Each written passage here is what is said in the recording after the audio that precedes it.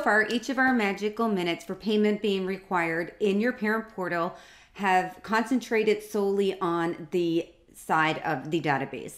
So let's have a quick look, everybody, and let's just see what it looks like for your parents and how all of those settings come into play. So to save us some time, I have already gone in and I have got 3 things already in my shopping cart. So you can see that right here.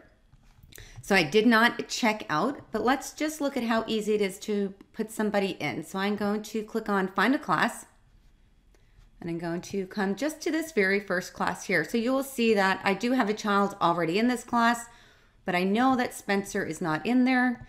So I'm going to check that, click on Add, and then you can see it's added to the cart.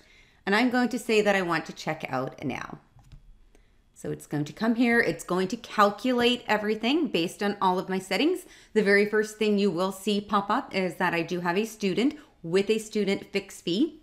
And it lets me know that those fees are not going to post. Therefore, nothing will be processed.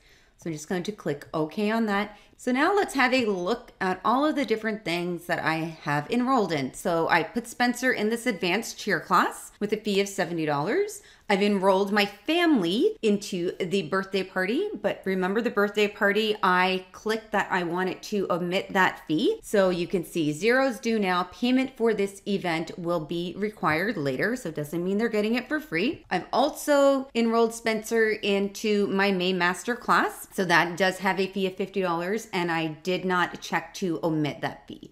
And then you can see here, it just gives me my complete breakdown of my subtotal for all of these. And then I do have my discounting and prorating turned on. So that is right there. If I wanted more information, just to let you know, you could come right here as well. So all I need to do is just come here, click on Next to process my payment. So just to let you know, my family did not have a current balance. Even if they did, if they had a balance of $1,000, it's only going to be requiring that I pay for what is in my shopping cart currently. So I can see right here my payment method. I just click on that, shows it there. If I wanted to, I could add that one-time card right here by clicking on Add New. Make my payment and confirm.